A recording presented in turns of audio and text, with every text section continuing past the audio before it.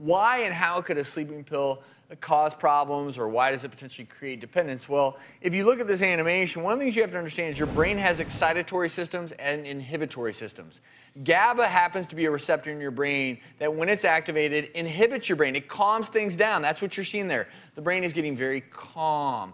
That's why when you take a medicine like benzodiazepine, which makes those GABA receptors want to cling on or be more active, they're more active, but your brain is then less active. But when you lose that, when the medicine is taken away, all of a sudden the GABA receptors are not as active and your brain starts firing up again. So think of it this way.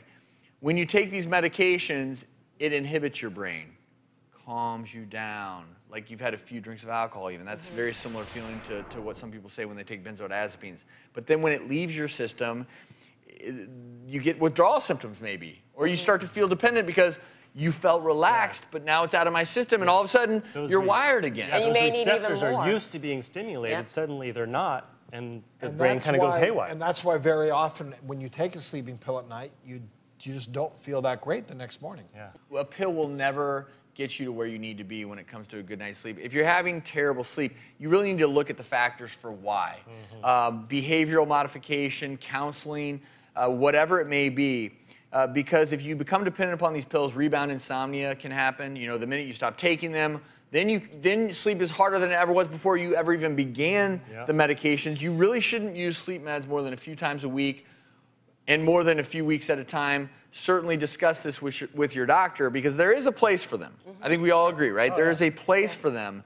But the place is not every night for the rest of your life for most people. If I find myself laying in bed, just kind of my mind is just going, I can't fall asleep, I'll just get up, read a book or something, and because I'm usually pretty tired, a couple of pages, that kind of clears the mind. And But what you don't want to do is go back to the cell phone or the computer right before going to sleep. And other things, what can you do to help get a better night's sleep? I mean, obviously alcohol doesn't help. You don't want to eat immediately before going to sleep. You don't want to go to bed stressed out over something. If it takes relaxing, meditating a little bit, like you said, then you should exercise during the day, exercise, sleep at night. So important. Technology out of the room, and that Fresh 20-20 air. rule. If you're in bed laying there for 20 minutes, start ruminating on something. Go ahead and get out of bed to a low light area, relaxing area. Spend 20 minutes doing something else other than just thinking about going back to sleep. Or eating that chocolate cake.